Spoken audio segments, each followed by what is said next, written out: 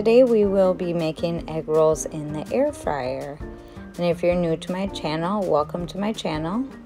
Today we are going to start out with a pound of ground pork.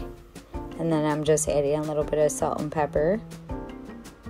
I'll add the recipe down in the description if you guys want to follow along with that. And then I just continue to cook up the pork. I added about maybe like a small sized onion chopped up.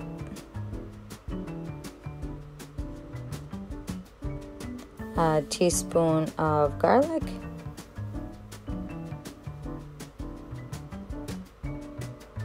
And then I always add some soy sauce while I cook up the pork.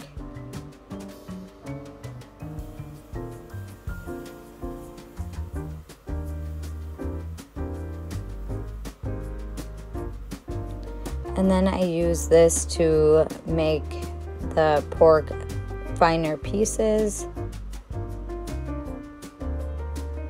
It just breaks it up a little bit more, just so your egg rolls have nice pieces in your mix. I added a can of water chestnuts. I cut them up into smaller pieces as well. You can use like a food processor if you want it to be finer. And then I just continue to cook that in with the garlic and onions.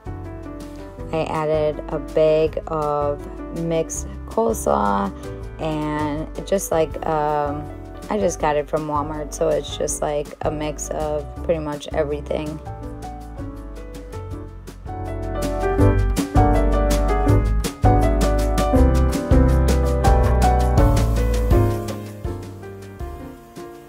I put a half a bag of shredded carrots, and if you want that into finer pieces, you can do that in your food processor as well. And then I'm just adding a little bit more soy sauce. We like soy sauce in our egg rolls.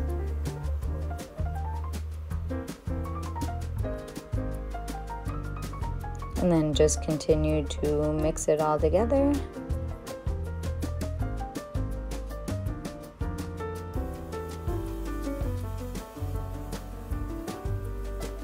And for the secret sauce, I always put a teaspoon of peanut butter. If I'm making up a bigger batch, I usually use my wok and just cook everything in there. And always a little bit more soy sauce. And this is just a bowl that it has no peanut butter in it because one of my boys can't have peanut butter. So I take out a little bit for him.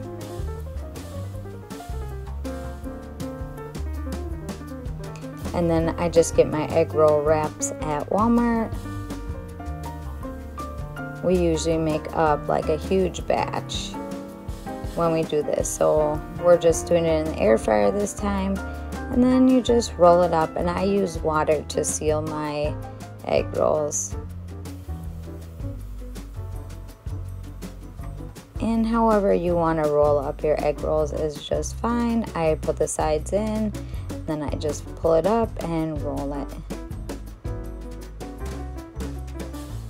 And then I set my air fryer to 400 to preheat for 3 minutes. And after your 3 minutes are up, you want to place your egg rolls into the air fryer, but give them space so that they can cook evenly. And then I use some cooking spray and I coat them.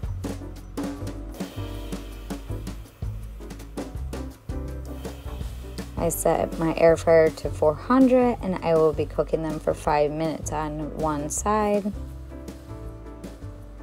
When they are finished, you can turn them over, and then just watch your timing when you put them back in, because mine were pretty much almost done. So I put a little bit more spray on them And then I just cooked them just for like another minute or so. I didn't want to overcook them. And then I just cooked them for a little while. And they turned out really nice. So I'm just gonna plate them up because my kids are going to be eating this for supper tonight.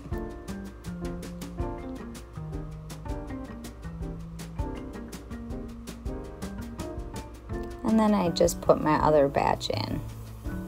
And I will be cooking that at the same temp.